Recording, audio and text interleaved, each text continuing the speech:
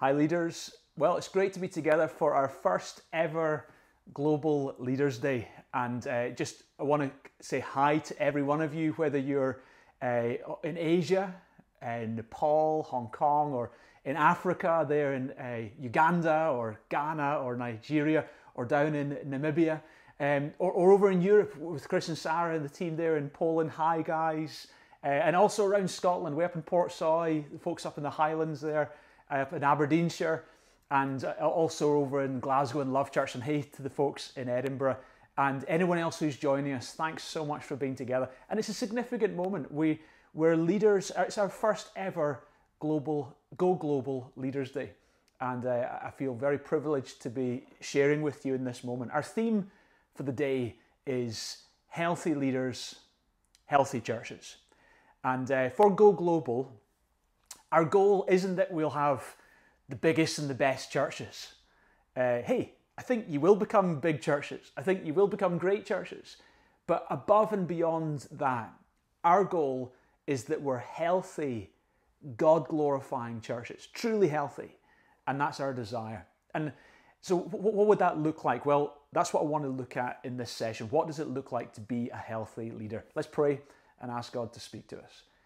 Father, thank you for everyone joining. You know their lives. Thank you for these leaders who give so much for your people. And I pray in this time, Lord, that you will encourage and equip and build up leaders. I pray that for those leaders who are feeling discouraged, that this will be a time of encouragement.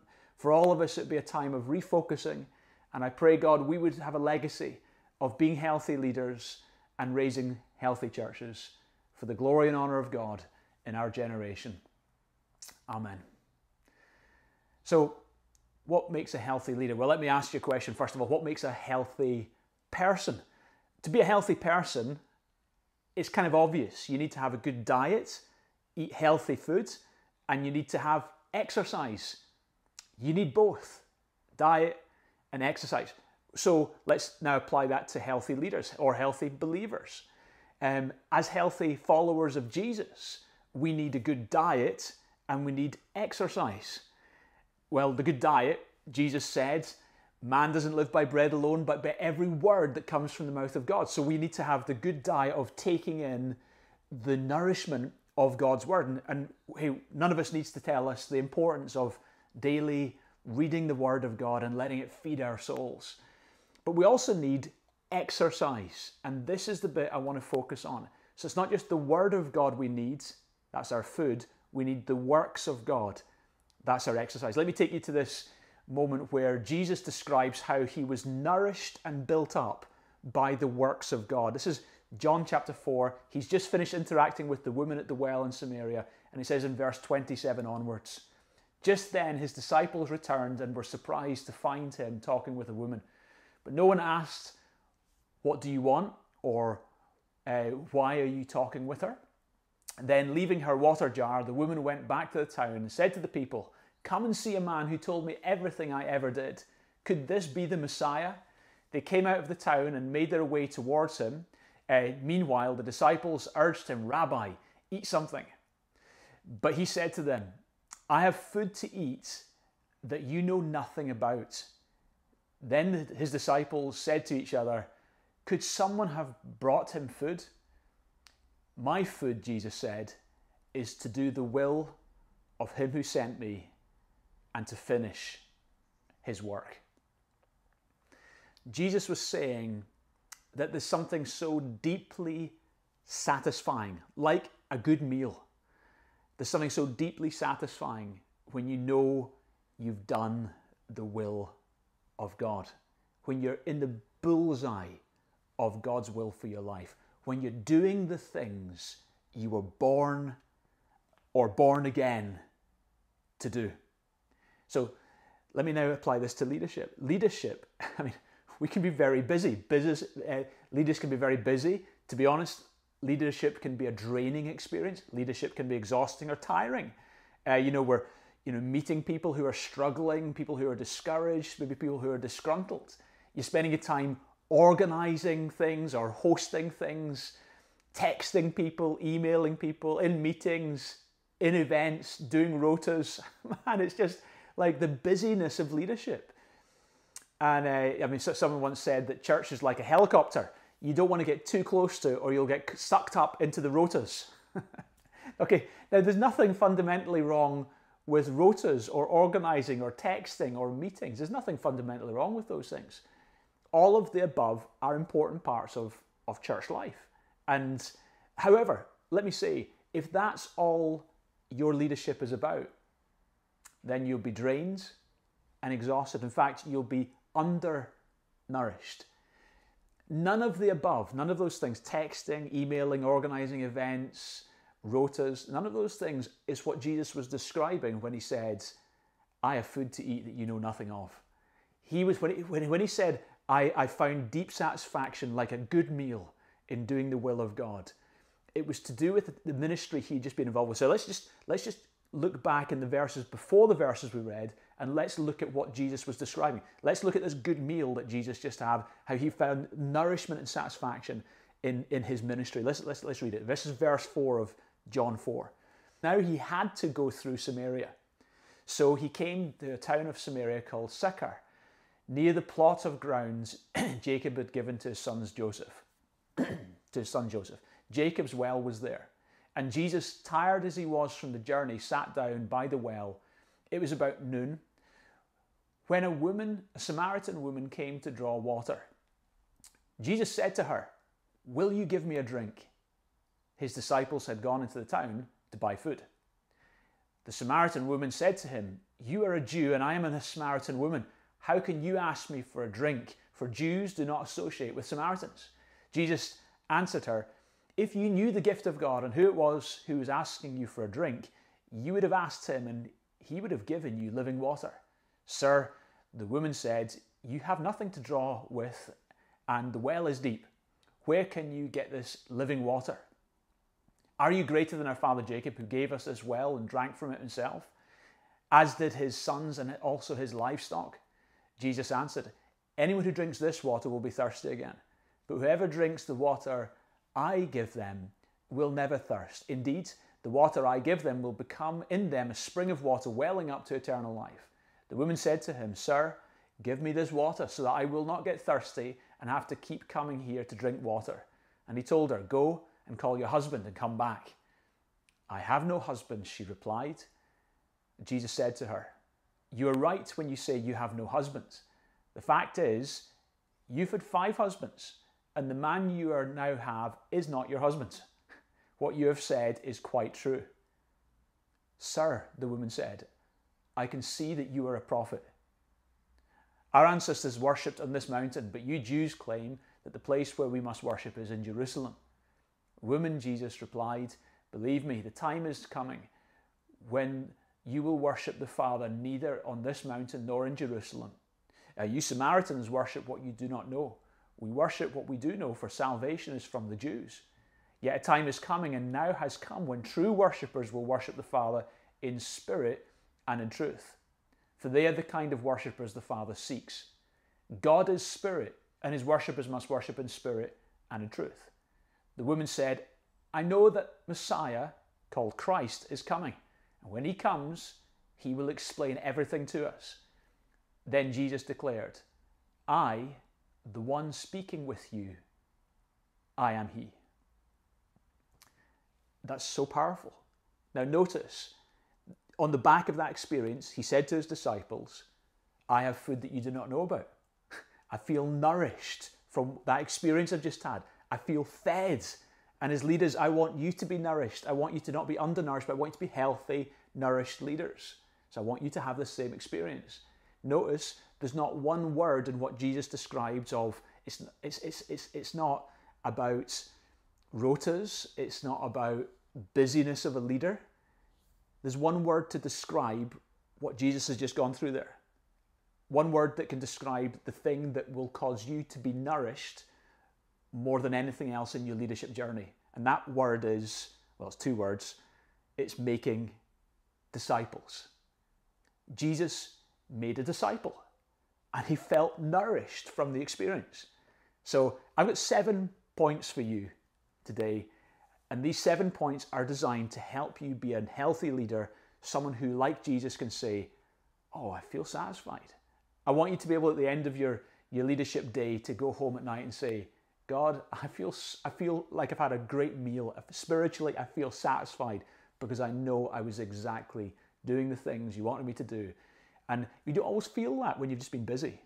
But when you've done the right things, you do feel that. So let me just zone in on what does it actually mean to be a person, a leader, who's doing the right things. Not a few degrees off, but bullseye, the right things. Seven things. Number one, make disciples, don't just be busy.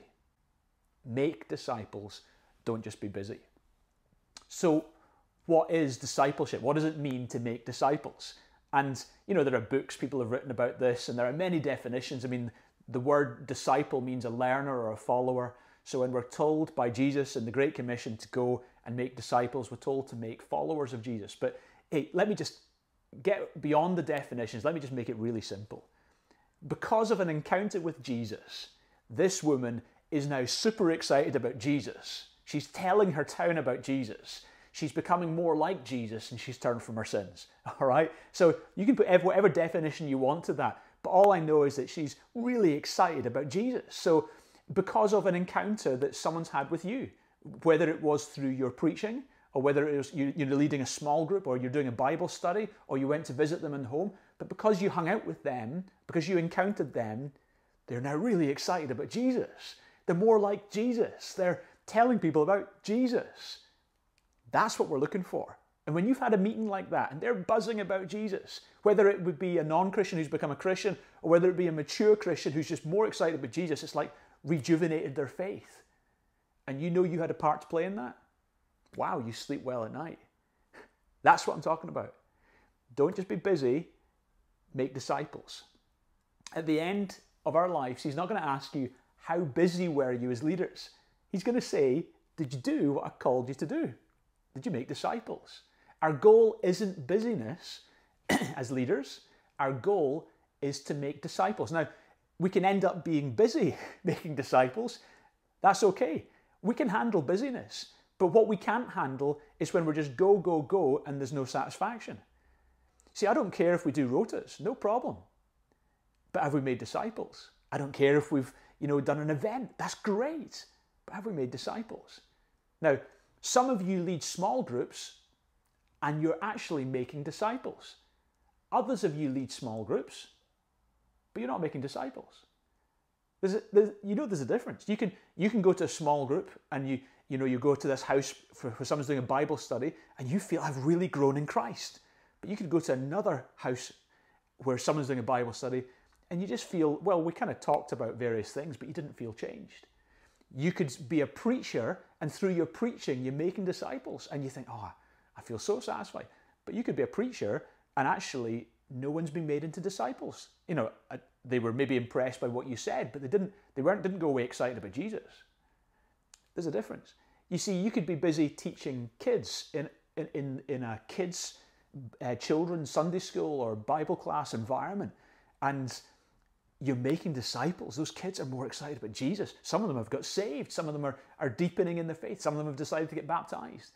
Or you could be teaching kids, and actually you're just on a rota, and you're just going through the material, and you're just doing this craft, but there aren't disciples being made. See,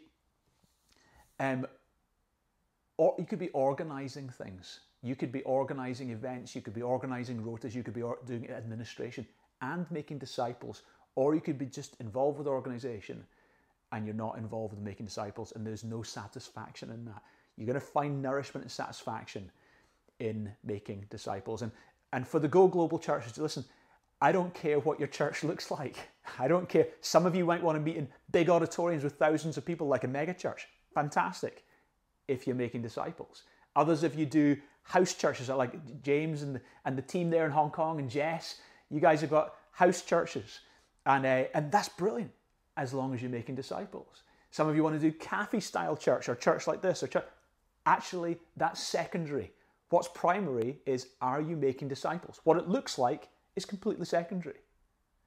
So let's make disciples. Jesus was deeply satisfied. A Samaritan woman with weak morals was now excited about Jesus. She was repenting of her sin and she was now telling others. And Jesus said, wow, I feel like I've eaten so well. because my food is to do the will of the Father. So point number one, don't just be busy, make disciples. Point number two, every time you meet someone, have an agenda. Notice that in this conversation, so again, this is about how do you become one of those leaders who's a healthy leader, a satisfied leader. So this is the next key. Number two, every meeting have an agenda. Jesus had an agenda in this conversation. It's very clear. He was steering the conversation. He had one agenda in this conversation. I remember when we started the church in Edinburgh way back in the late 1990s, I was working originally as a full-time in an architect's office. It was a busy career and I didn't have much time. But I used my lunch breaks to make disciples. So, because I was planting a church, I wanted to make the most of my time. So in my lunch breaks, I would meet a different person each day and I would disciple them. And typically what would happen is we would meet at kind of 12:30. I'd have my sandwiches, they'd have their sandwiches. And for 1 hour, we'd go for a walk, have our sandwiches and talk. And we would go for a walk down by the river near where my office was. And then we'd walk back and that was the end of my time making disciples. But what I would do in that, every time I would meet someone, I'd have one thing I wanted to talk to them about. Now, I would usually talk about other things like, how are you doing? How's your week going? Are you feeling better now? Or how did that job interview go? Just the kind of stuff of life, because we want to be human as well. But then I'd get to my point. There would always be one thing in my heart for them. Now, and that would be, for example, for some people it might have been, I want to talk to you about water baptism. And that would be the focus of our conversation. I wouldn't want to bombard them with 5 things, just one thing. Or it might be, okay, can I talk to you, maybe meet Graham one day and we'd be talking about how's your Bible reading going? Or I met Bill one day, another guy I was discipling, I'd talk about how's your Bible study on your identity in Christ going? Or, I would find one theme and we would talk about that. And so when you meet people, I encourage you, have one point that the Holy Spirit puts in your heart that you are to bring to that person. Now, how do you get that one agenda for that meeting? Well, you can either get it before the meeting. So you go into a meeting and saying, Lord, what do you want me to talk to this person about? And just ask, and he'll give you something. Or if you arrive in that meeting and you haven't got the agenda yet, in the middle of the conversation, while you're getting through the preliminaries, yeah, how are you doing? How's your week been? Under your breath, you're praying, Holy Spirit, what are you saying for this person? Just ask them for the one thing. People can't handle 3 things or 4 things or 5 things. Just give them one thing. Give them one thing to chew over. In every meeting, have one thing you want to talk about, an agenda. Number 2, and by the way, this can work if it's in your small group or you're meeting one of the people who are in your small group as a one-to-one chat, or you're doing a home visit. You just want to have, hey, I just want to talk to you today about the baptism with the Holy Spirit. I just want to talk to you today about how's your integrity. So just choose one thing. Number 3, don't just make appointments, make divine appointments. How do I do that? Okay, well, let me just go back to this account with Jesus. Okay, it was a total setup. Notice in the first verse we read, John 4 verse 4, it says, now he had to go through Samaria. Technically, he didn't have to go through Samaria. He could have taken the coastal route to the west by the Mediterranean, or he could have taken an inland eastern route across the Jordan River and up that way. So he didn't have to go through Samaria, but when it says he had to go through Samaria, it's because Jesus knew, I'm going to meet someone there, and he felt compelled. So he had to go through Samaria. And notice also it says in verse 6, John 4 verse 6, it was about noon. And that was when the woman came to get the water from the well. Now, why would she get water from the well at noon? That was the heat of the day.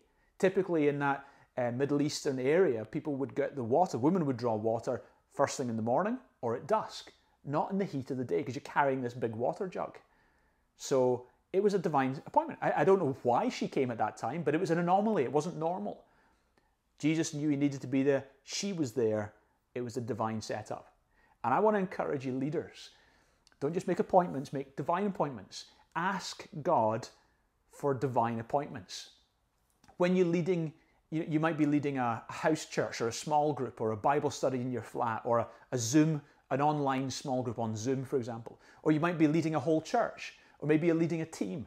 Ask the Holy Spirit, Lord, is there anyone in my group or in my leadership or in my house church that you want me to contact today?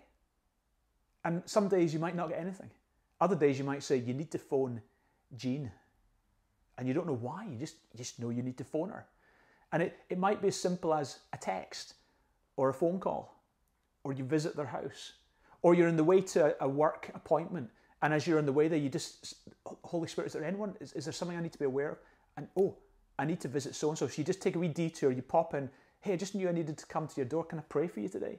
And oh wow, I can't believe you're here. This is I was going through this challenge. Thank you for turning up.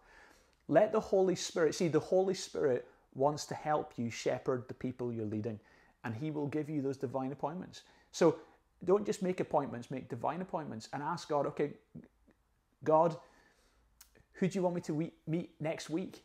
And then schedule those meetings. So make appointments that are divine appointments.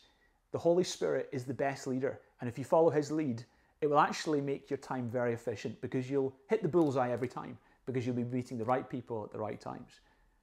Number 4, don't just operate in the gifts of the Holy Spirit, not just in your natural ability.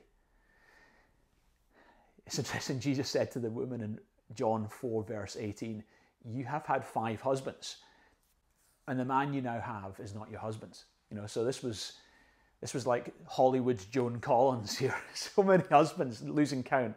Yeah, there was Neville, and he was a loser, and then there was Jim, and oh man, he was a crackpot, you know. And there was so many husbands. And this is a word of knowledge. And when a word of knowledge comes, when a word from heaven comes, it just cuts through. It wasn't just natural intuition, it wasn't just natural observation, it was a Holy Spirit inspired word.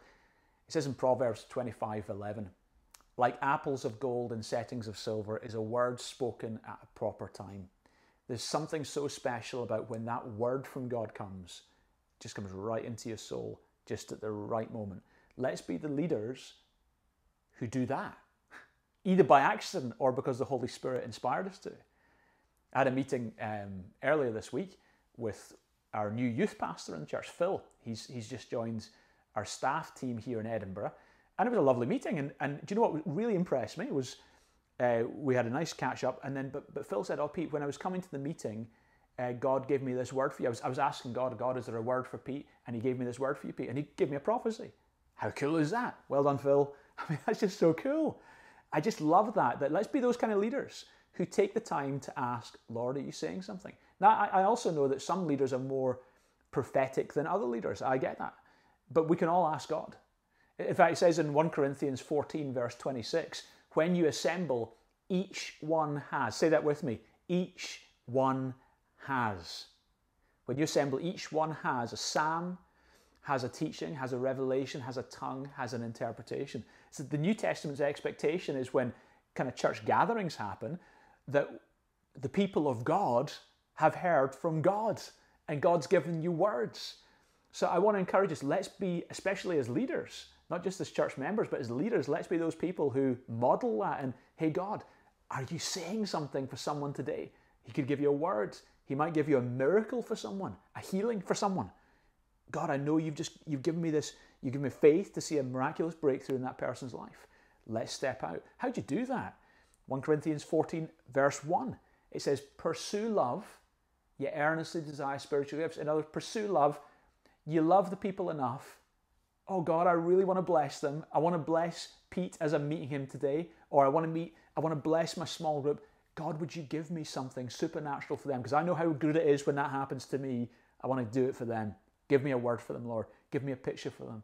God, give me a tongue or an interpretation for them. Ask God for something for the people. And just a challenge. When's the last time someone in your house church or your small group for the first time was baptized in the Holy Spirit and started speaking in tongues? Come on, we need to see that happen again. Boy, oh boy, it would encourage your small group, right? When's the last time you brought a word to a fellow leader? When's the last time you prayed for someone who was sick and saw a miracle? Some of you have lost your youthful zeal. Some of you used to be into this and you used to go for that all the time. You used to say, oh Lord, give me a word. Lord, let's see a miracle. Let's see someone speak in tongues. That used to be what you did all the time. But for some of you, you've lost your edge. You've forgotten. And I'm just lovingly reminding you, the reason you're finding maybe your leadership journey a bit dry, maybe you're feeling a bit undernourished, is because actually your food comes from doing the will of the Father. And Jesus is describing this experience he had with this woman at the well, where he moved in the supernatural. And I want you to have the deep satisfaction of saying, God, you use me. Okay, number 5, don't just talk about the greatest things. You know, notice in this conversation that Jesus had with this woman at the well, he talked about the greatest things. He talked about worship, salvation, prophecy, and it was so powerful.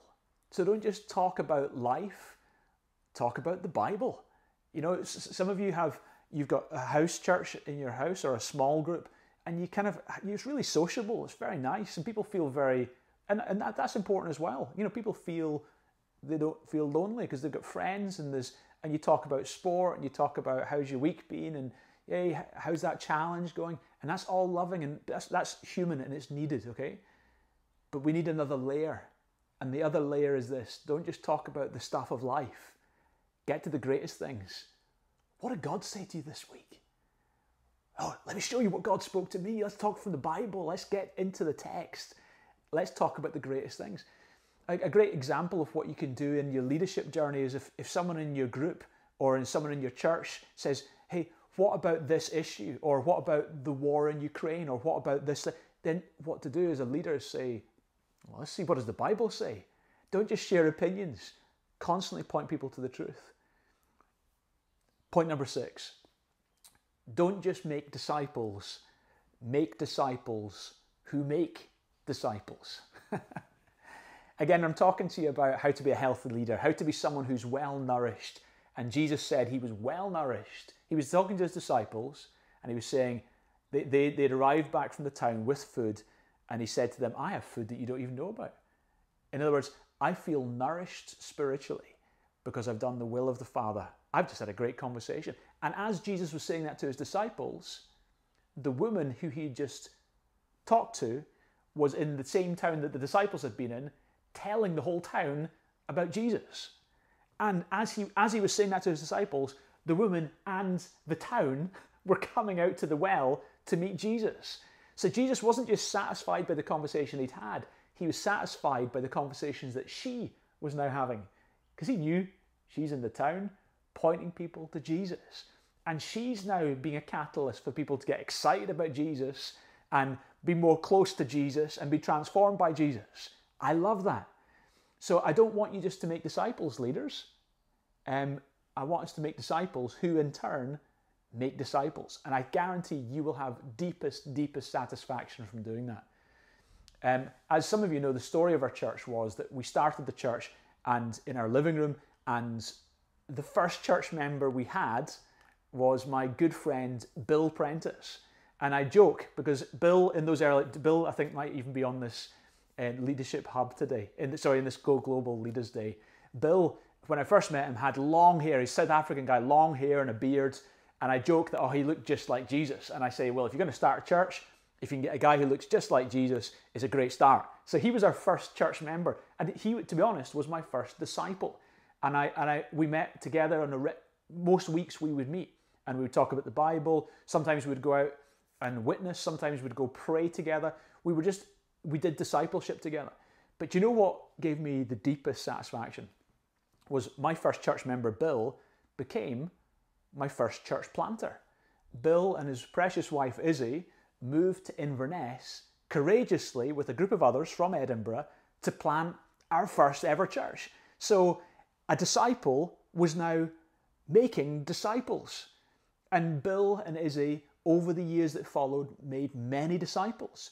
Many people came to faith. Many people grew in their faith. And today, to this day, Bill and Izzy continue to make disciples. So I had the joy of having, I've not just made a disciple, I've made a disciple who's now making disciples. And I want to encourage you to go for that. Just on a practical note, how do you do that? Let me just give you a very simple methodology that I use. 4 letters, MAWL, MAWL. Model, assist, watch, leave. You can do this with people in your small group. You can do this with people in your leadership, or you could do this with people in your team. Model, assist, watch, leave. So let's take an example. If I'm doing a water baptism, I could model to my disciples how to do baptism. They could watch me do it. I have some in the water. I say, well, let's share your testimony. And then I say, in the name of the Father, Son, and the Holy Spirit, I baptize you in Jesus' name. And we baptize them, and we all applaud. And I've modeled to my disciples how to do it. Next time we have a baptism, 3 weeks later, I could get one of my disciples to come in the water with me. In fact, it might be the person who I baptized last time is now in the water with me, and they're helping me baptize this other person. So they're standing with me and they're assisting me. And what we're doing in that moment is, I might say to them, okay, could you do you interview the person, do their testimony. Can you pray for them before we baptize them? And then I'll do the rest. So they're now assisting me in the water.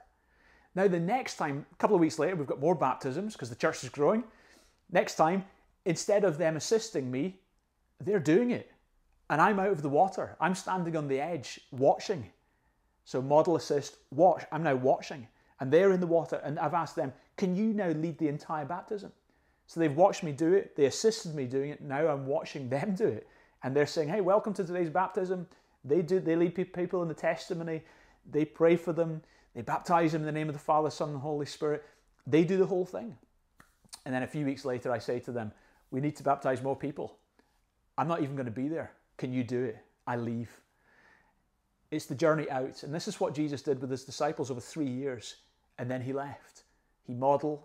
He allowed them to assist. He watched and he gave them feedback. And then he left. And you can do the same in your team or your small group or your church. Let's make disciples. And then point number 7. And I guess this is pointing out the obvious. What was it that satisfied Jesus? What was it that Jesus felt, wow, I feel well nourished? Number 7, don't just lead believers, reach out to the lost.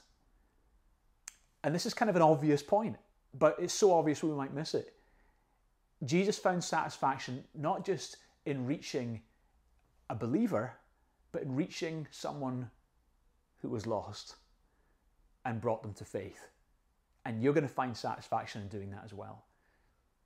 We have a description that I found helpful to describe what a balanced Christian life looks like. It's like a triangle. Up, in, and out. Up, in, out. In fact, get your finger and do that with me. Up, in, out.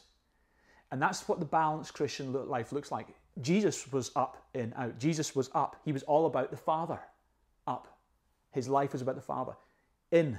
He was all about the disciples. He loved the church. He loved the disciples. Out.